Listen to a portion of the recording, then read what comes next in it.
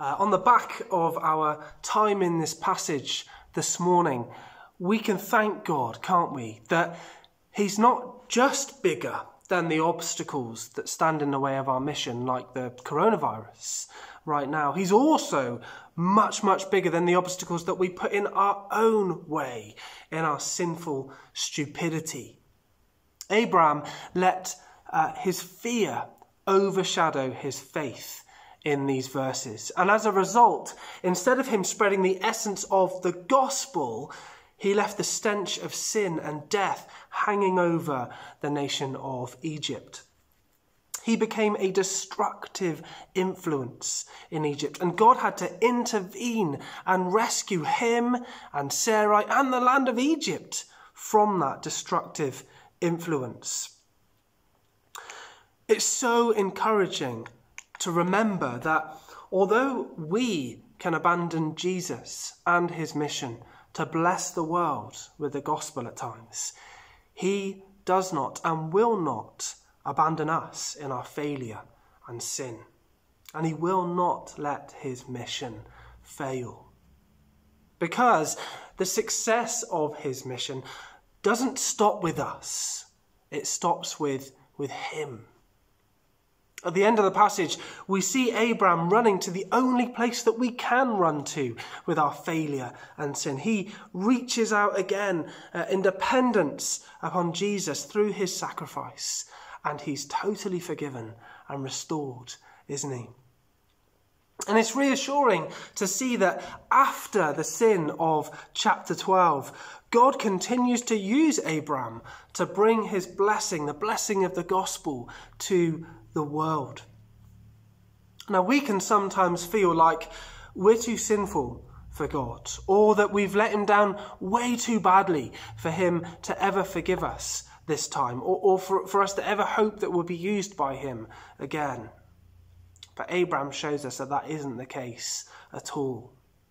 If he could find acceptance and forgiveness from God after he'd left the gospel in a pile of rubble in Egypt, we can find forgiveness, acceptance, and restoration with God after the stupidity of our own sin. Well, shall we pray now? Shall we give thanks to Jesus for his great faithfulness towards us? Let's pray.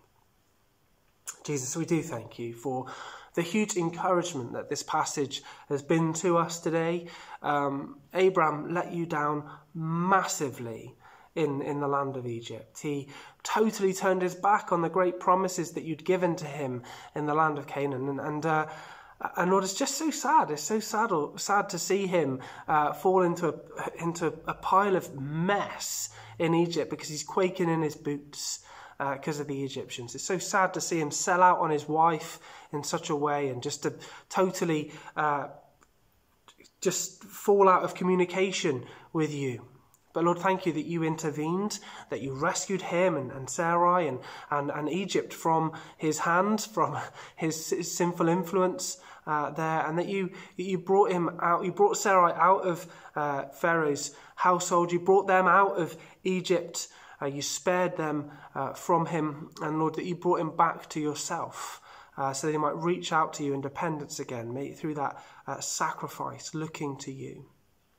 And Lord God, that resonates with us so much that we can let you down and we can fail so badly. But we praise you that this teaches us that your mission does not fail because of our sin.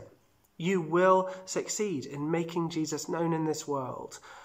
Despite us, despite our sin, you will work through us. You will use sinful people like us. You will restore us and bring us back into that relationship with you and with each other and with the world that we need to have for your glory.